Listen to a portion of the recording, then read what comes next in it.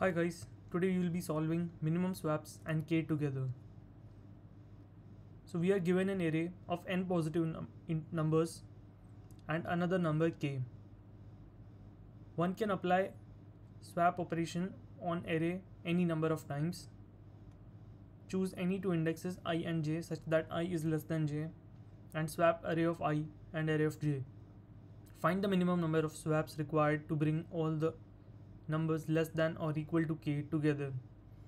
Make them a continuous subarray. Let's try to understand it with example 1. So we are given an array. It has 2, 1, 5, 6, 3. So what we could do is we could swap 5 and 3, that is one swap, and we will be able to successfully make our array subarray which has all the elements less than or equal to k together. Let's try and understand how to solve this question. So whenever there is a subarray question, we should try and think that if we can apply the sliding window approach in that. So what we'll be doing is we'll try to use the sliding window approach to solve this question. What we'll be doing, the first step would be to find the number of elements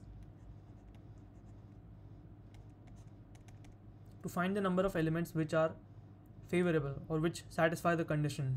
So in this case k is 6 and the array is given. We have to find the number of elements that are favorable to the condition that they are less than or equal to 6.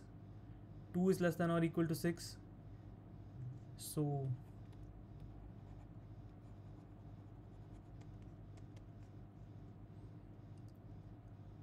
five is less than or equal to 6, 4 is less than or equal to 6, so the count is 3. In the next step, we will try to iterate through the window once.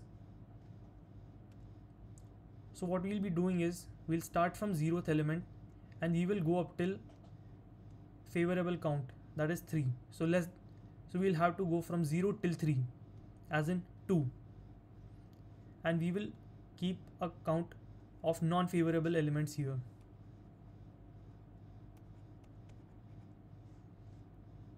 So from here, the left pointer and the right pointer, from left pointer all the way up till the right pointer. So 2 is favorable, we'll not include that. 7 is not favorable, we'll include that. 9 is not favorable, we'll include that. So the count is 2. In step 3, we will traverse the rest of the array to find out if there is any we'll traverse the entire array to find out other non-favorable elements, and each time we slide the window, we'll be also trying to find the minimum number of swaps. So if there are 2 elements which are not favorable, we'll have to swap 2 elements, right? So such that in such a way that we'll be able to find out the number of minimum swaps. So we'll traverse through the entire array once and do that. Let's try to do it. And as soon as we traverse the array, we see a new element that is favorable, we increase the favorable count, and we see the previous element not being a favorable element, we'll reduce the count. So we'll move forward.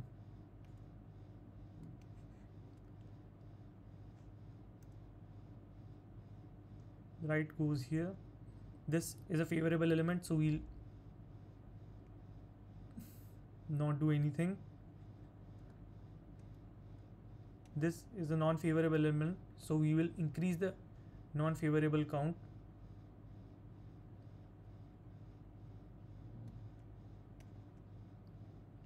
We'll go forward. This is a non-favorable element, so we will increment the non-favorable count, and we'll increment the left counter as well. This is non-favorable as well, so we'll increment that. And then each time we are incrementing, we will be also taking the minimum number of swaps required. So initially it was favorable count and minimum number of swaps.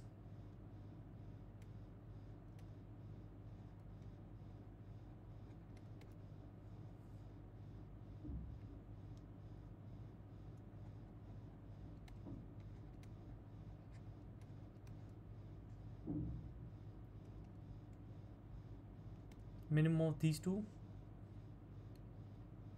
So as we go forward, if we see an element, new element that is being added is non-favorable, we increase the favorable count, and the previous element being left behind, if it is non-favorable, we reduce the count of non-favorable count. And each time we pass through the loop, we increment and decrement as we see. Let's try to see the code.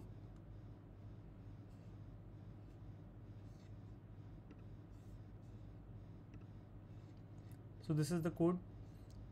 We keep a counter, favorable counter. It starts from 0 and we try to find out all the elements that are favorable, and if they are favorable we increment the count. Then we keep another variable which is of the non-favorable count. It starts from 0, it goes all the way up till favorable elements, the count of favorable elements. That is the first initial part of the sliding window approach. So we see how many non-favorable elements are there, and that will be our initial non-favorable count. We keep 2 pointers now, right pointer which is the last element of the count -1, left pointer will start from 0, the number of swaps. Initially it will be non-favorable, and then later on, once we are traversing the array, we will be updating it. So we go from the right pointer will go from count -1 all the way up till n. So we'll try to minimize the number of swaps. So initially we'll be taking swaps is equal to minimum of swaps or non-favorable elements. So as soon as we move to the next element, as soon as we move the right pointer, if it is non-favorable we increment it. If the previous element that is being left behind was non-favorable, we reduce its count because it's being left behind, and we move the left pointer ahead. So once this entire loop has run through, we'll get the minimum number of swaps. So the complexity in this case will be big O of n, because we are traversing the array exactly once, and the space complexity will be big O of 1, because we are using constant space, that is just 2 or 3 pointers. And if you like the video, do share and subscribe.